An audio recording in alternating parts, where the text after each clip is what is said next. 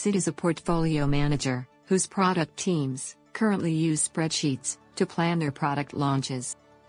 Let's help them quickly create a roadmap by importing their data into Clarity PPM. Let's log into Clarity PPM, navigate to the Roadmaps page, and create a new roadmap. Let's give it a name and time period.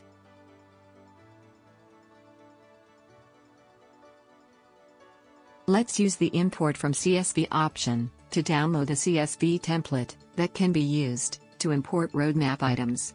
These items can be typically found in spreadsheets or SharePoint lists. Let's review the first row of the template. It contains user-friendly names and instructions for each field.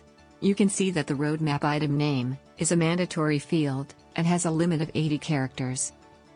The second row contains API attribute ID for each attribute.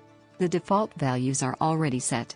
For a smooth process, you should not delete or modify these values. Let's start adding information. Did you notice that we need to enter the date in a specific format? Let's format the date columns to ensure that date has the correct format.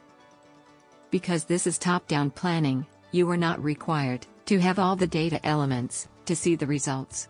You may know the capital and operating costs for a brand new program, but not the ROI.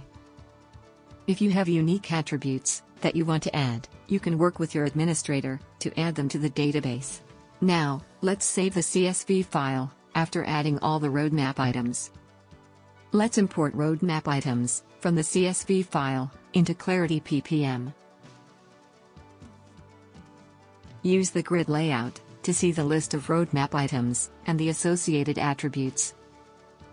Let's add a few attributes to the grid and ensure that they have been imported correctly.